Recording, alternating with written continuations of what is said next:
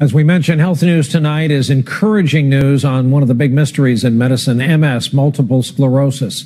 Doctors don't know what causes it, but tonight some promising research shows a new drug may play an important role in managing the disease that often hits women during the prime years of their lives, including the wife of presidential candidate Mitt Romney. Our report tonight from our chief science correspondent, Robert Bazell.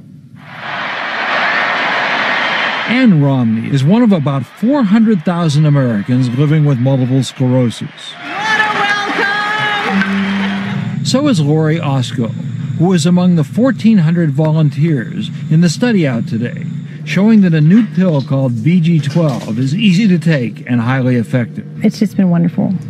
It's just been a whole different aspect of dealing with MS. In MS, the immune system that usually fights disease attacks nerve cells in the brain and spinal cord, leaving areas of scar tissue that show up as white areas on an MRI brain scan.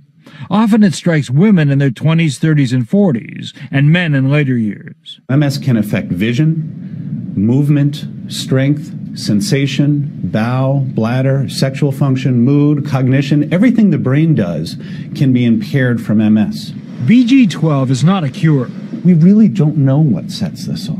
Like the 9 other drugs already on the market, it reduces the number of nerve cell attacks called flare-ups, but more so than most others, and with fewer side effects. That's a truly frightening disease. It is. It is expected to cost the same as the others, about $50,000 a year.